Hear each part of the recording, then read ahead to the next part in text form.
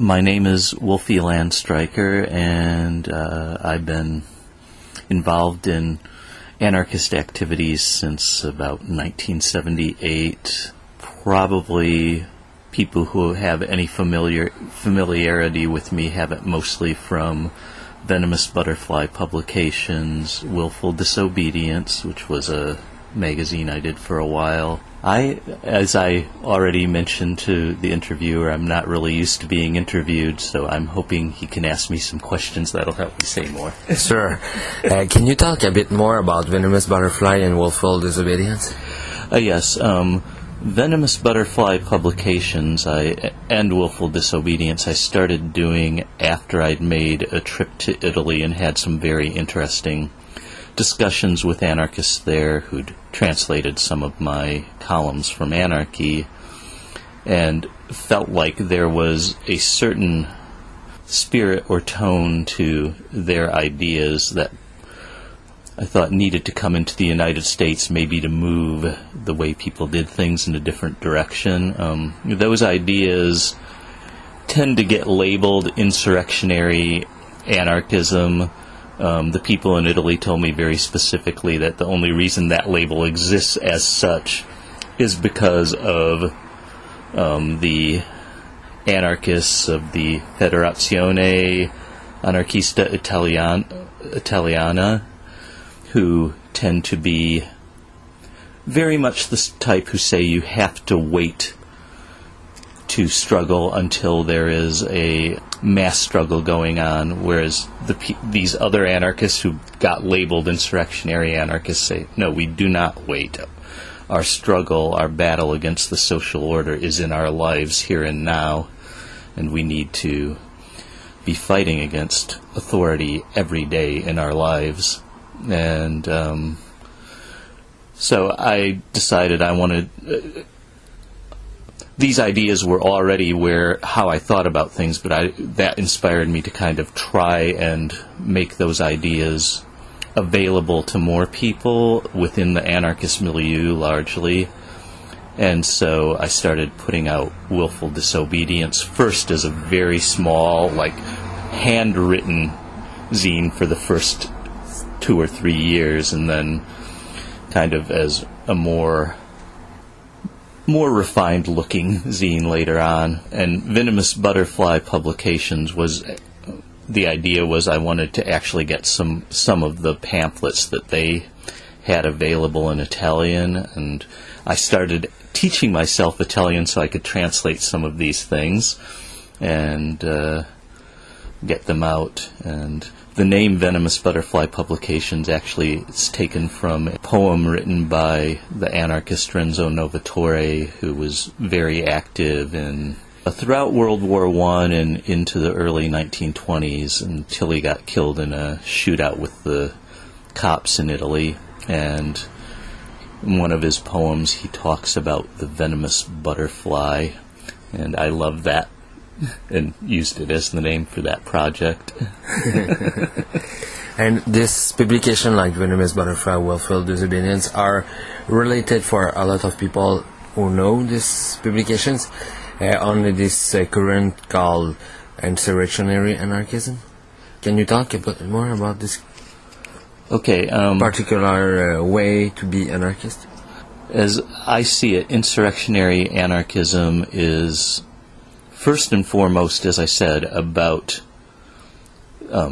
continually fighting the forces of authority in your life every day, and it's about finding the ways to do that are consistent with what you're doing, that can interweave with the struggles of other people who may not have all of your same critique, but who are also fighting authority in their lives, and so on. And so, some of the basic factors end up being in the methodology you use. Like if you're an insurrectionary anarchist, you want a methodology that is about being in perpetual conflict with the state, and that means you never negotiate with the state. You don't involve yourself with parties or unions or organizations that ultimately do aim to negotiate with the state. You remain autonomous from those sorts of groups, and you maintain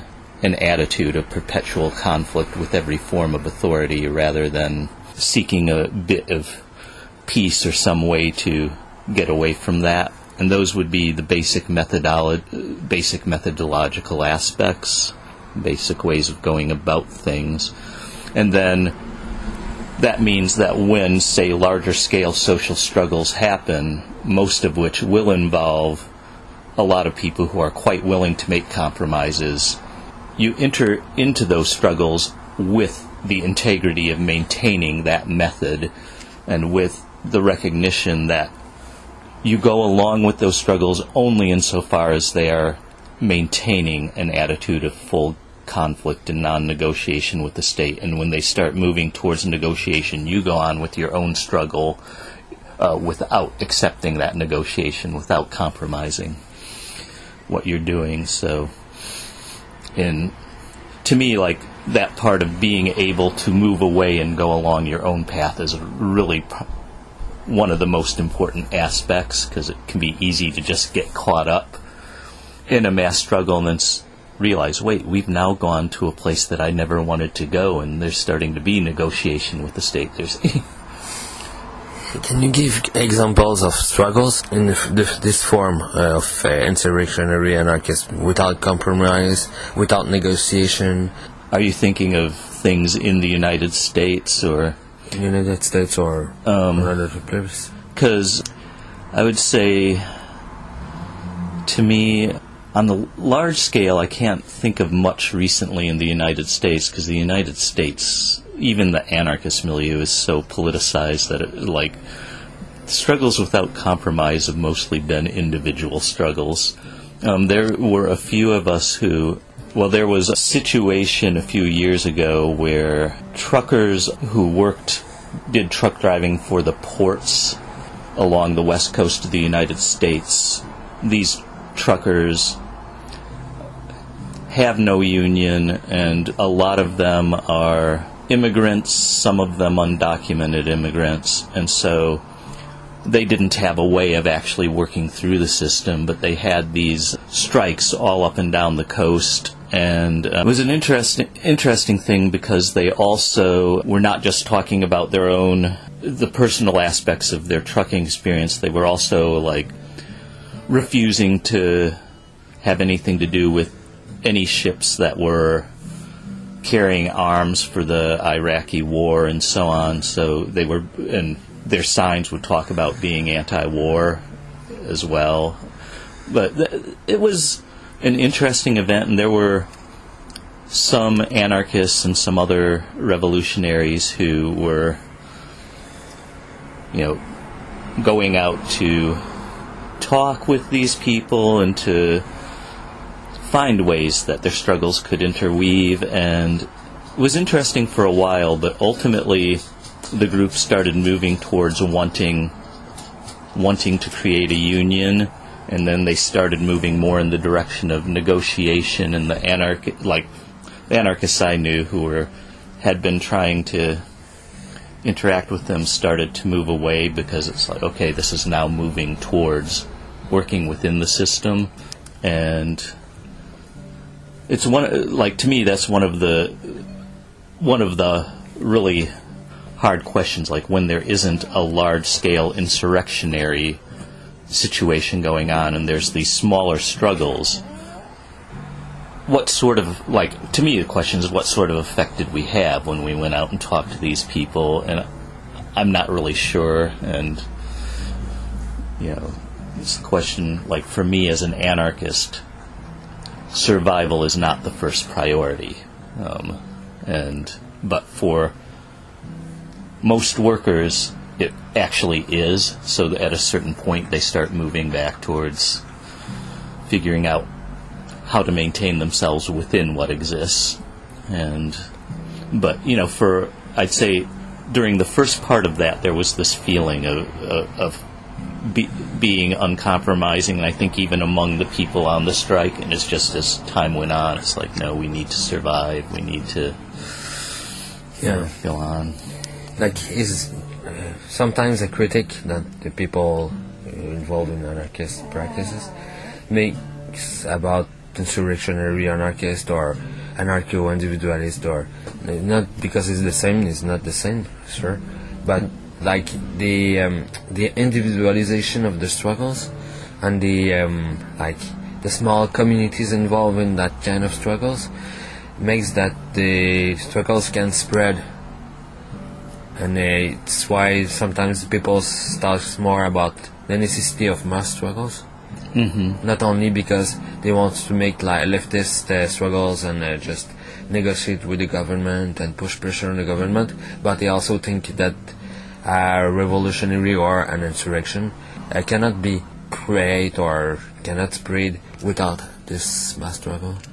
Well, the way I see that, and this is based to some extent on looking at history, is that when you come at this question thinking of it in terms of mass struggle, I see the problem of it then. The anarchists then tend to take on the idea of bringing the answer to the masses, and you start getting this evangelistic thing, which I think then sets up a situation where, whether you want it or not, the anarchists are taking on a leadership role and actually, without being aware of it, encouraging the aspects psychologically within people to remain followers. And for me, it's like, I feel like, and I don't see this as an easy thing to carry on, but I feel like starting from individual struggle and then seeing it more in terms of meeting other individuals who may not share all your ideas, and having that more flower out as a branching out of individuals associating voluntarily and ideas being shared, more like being shared. And being shared means I don't assume I have all the answers, even though there are certain things I'm clear about that I want for my life. So I'll tell people what I think and listen to what they say they think, no matter who they are, and have it more, not so much going to the mass, but having like this branching out among individuals. And to me, it's just, I see that as the only way that a struggle can grow that's going to actually carry within it what I as an anarchist desire, by teaching, or not even so much teaching people, but by people learning on their own from how they're going about their struggles, how to actually not be led and not be obedient. And that's why, like, to me, I rarely use the term mass. I will talk about large-scale struggles, and because ideally for me, the individuals in those large-scale struggles don't end up becoming a mass as such. Yeah, like mass is more like alienated people, like a mass, like massified people by the consumer society or by the industrial society, like a lot of the critical theory, or I don't know how to call this in English, theory critique from the Frankfurt School and from other who was talking about the mass society, like the mass is a concept alienated, and is the people alienated by the fact of the states and the capitalism and how they have like heterogeneous interest at the beginning and the heterogeneous lives, but they becomes more and more homogeneous by the television, by the spectacles, by yes. Yeah. So thinking ads and yeah, and yeah, that's where, even though this is a word that, especially among anarchists in the English language, has taken on connotations I don't like, I nonetheless appreciate the use some people have made of the term collectivity, because to me, when I hear that word, I think more of people who recognize their individuality and who recognize that they are not all one thing, choosing to come together for specific purposes, as opposed to a mass, which is people who've kind of forgotten their individuality, just being together. Like you say, often being made that way precisely due to alienating forces. Yeah, totally. And but if we think about large-scale struggles during the past years, what is the struggles around the world who are most interested you? I know I found many aspects of what I heard about the struggle against the TAV, the high-speed train in northern Italy, very interesting. There were many aspects of that seemed to have very strong and fierce, fierce battle against the authorities. I know there were also many aspects of that where politicians were wheedling their way in and taking it over, and at this point that part of it seems ultimately to have dominated it, and at this point therefore to have led to basically a defeat, where the high-speed train is going to go through, not necessarily through the original valley they planned on, but this is what happens when you start letting politicians get in, and they make agreements and such. But there seem to have been many aspects, especially in the early part of that were very interesting. And it's also, to me, really interesting that the large-scale movement there happened after there had been more like individual actions that were carried out for years in that region that apparently people felt sympathetic with. And here in North America, like in the United States, because you live there, or in Canada, what struggles are very interesting for you? Right now in the United States, it's hard for me to name any. In a certain symbolic way, when some people from the Lakota Nation down there claimed some territory and said that they were declaring themselves an independent nation, that was on a symbolic level interesting to me, but it really didn't have a lot to back it up beyond that symbolic level, and I haven't seen it spark anything beyond that.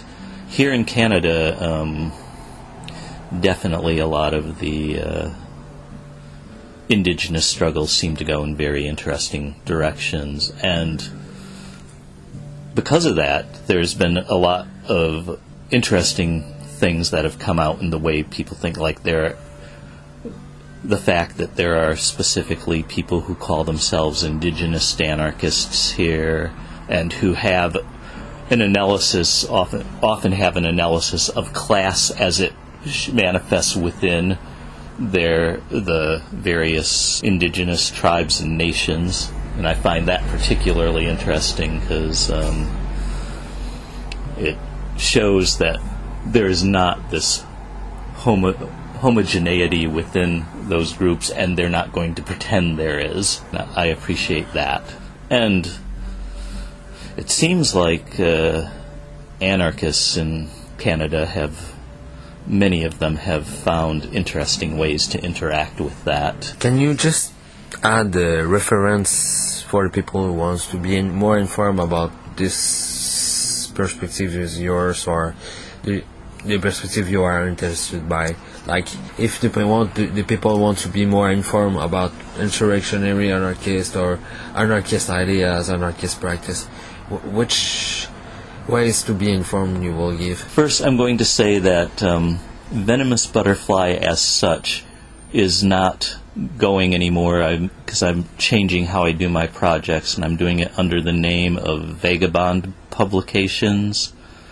And that I can give you a mailbox address for that. I'll give it twice, just so people will actually hear it.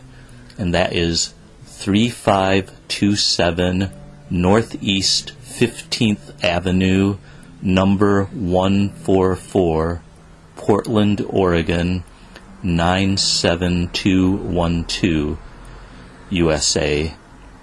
Again, that's 3527 Northeast 15th Avenue, number 144, Portland, Oregon, 97212, USA. And I will continue to have most of the venomous butterfly stuff available at that address as well. So that would be the best way to get in touch with me. You can also get in touch with me for stuff relating to that at acraticus@gmail.com, and Acraticus is spelled ACRATICUS, and that's at gmail.com. And those are the best ways to get in touch with me. And I actually check my paper mail more than my email because I don't like computers. And you can also just go on a research site into the internet and find willful disobedience and venomous butterfly. Yes. Because you have some publications. Yes. Other people have put up websites with my stuff on them, and because I didn't put them up, I don't remember their URLs, but if you do a search for willful disobedient or venomous butterfly publications, yeah, they will come up. Or you can go on InfoShop, library, anarchist libraries. Most of the times you will find a Wolfi Landstreicher publication or venomous butterfly publications or willful disobedience and others publications like that.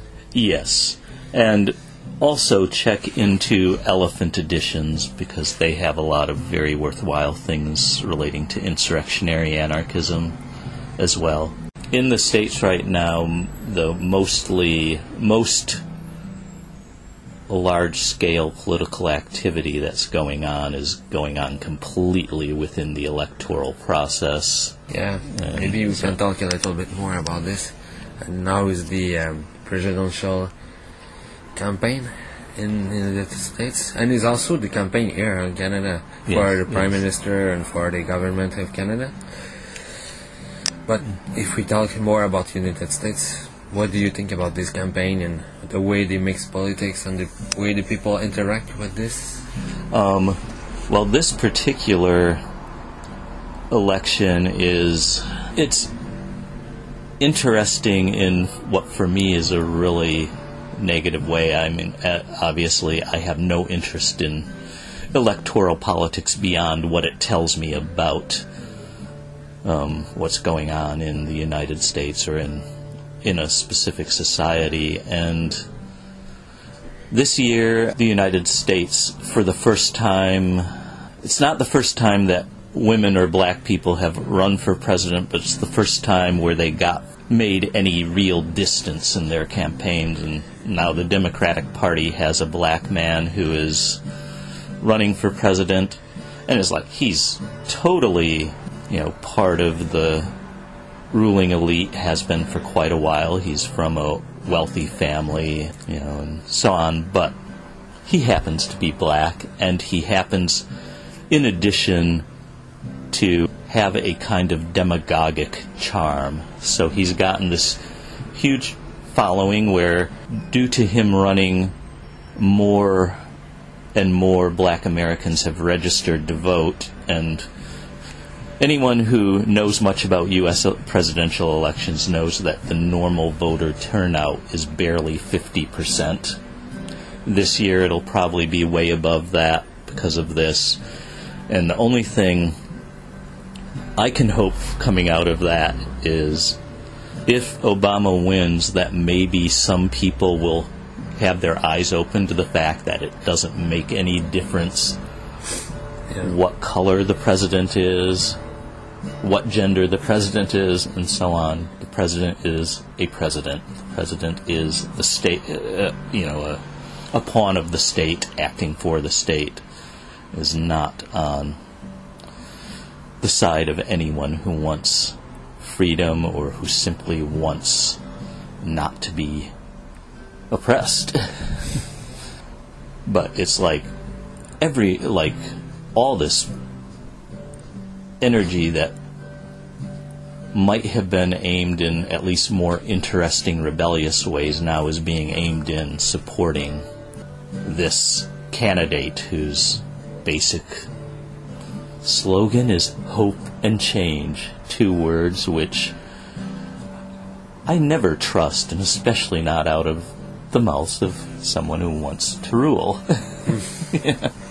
Well, my most immediate hopes at this point are to actually stimulate with, when I go back to Portland, it seems like there are a few of my friends are having very similar feelings to me of frustration with this whole thing, and I'm hoping to go back and see us actually turn this frustration into activity on a small scale, because it will be that way, but seeing us actually daring more than we have been recently.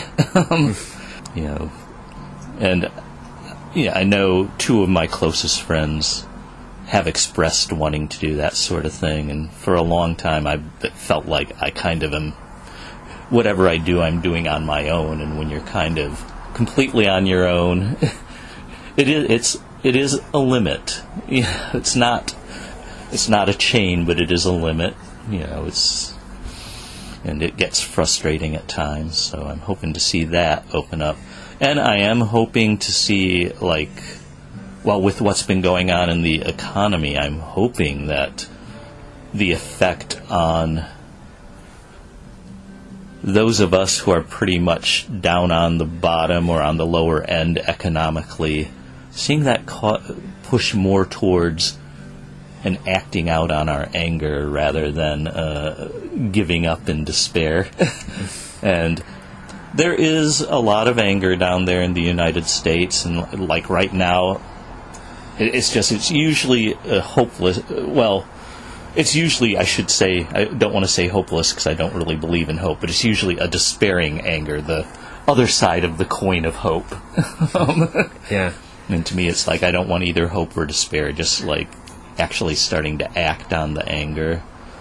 And it's possible that could happen. I would like to see it happen. I do think right now people have channeled so much into this almost religious faith in Obama that if he wins, it will probably be a while. It'll probably be a while before that expresses itself till people realize that he's the same thing.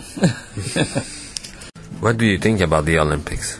Well, to me, the Olympics overall they're always about promoting nationalism, promoting the mentality of competition and competition between people in the name of their nations. And so to me, the Olympics are inherently always a vehicle to promote authority and promote power. The Olympics coming up here in British Columbia in 2010 are also very specifically an invasion of indigenous land in the name of these institutions of power. And I am actually happy that people are standing up against them and pointing out what they actually stand for. And I think people have to recognize this. They're not just a nice little entertaining sports event. They're about promoting very specific values that keep the ruling class in power. Can you talk a bit more about these values? Well, as I was saying, a big part of it is promoting nationalism, and more specifically nation states. And it's about proving which nation state is the best by making use of individuals who've let themselves be used in this way, using their capabilities in competition with other individuals in order to promote this. And so a big part of it is patriotism, and patriotism is basically this kind of religion in which what is worshipped is this artificial political construct in which you happen to be born. And so it ends up ultimately keeping ruling classes in power. It keeps people from recognizing that, like people on the bottom, the exploited, from recognizing that they have far more in common across borders, and just in terms of the fact that they are all exploited, and far more reason for all of them for hating those people who teach them to identify with their nation state instead of with each other. And to me, like I don't remember exactly when, but it was in my childhood where the Olympics went from a 4-year event to an event that happens every 2 years, which means the state even feels the need to really push this more and more, to push identify with your nation state, support your nation state. And when they talk about spirit of sport and about trespass the human condition or something like that, what do you think about it?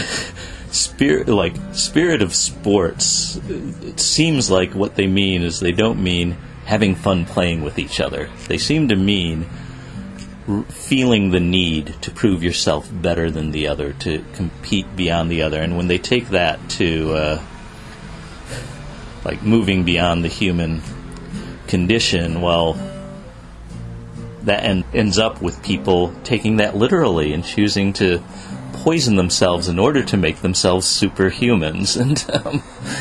And it's like, for what purpose exactly? Isn't the more interesting way of, say, getting beyond, if you're going to talk about getting beyond the human condition, it seems the more interesting way is discovering your own individuality, which stands absolutely against the whole nation-state concept and the concept of supporting your rulers.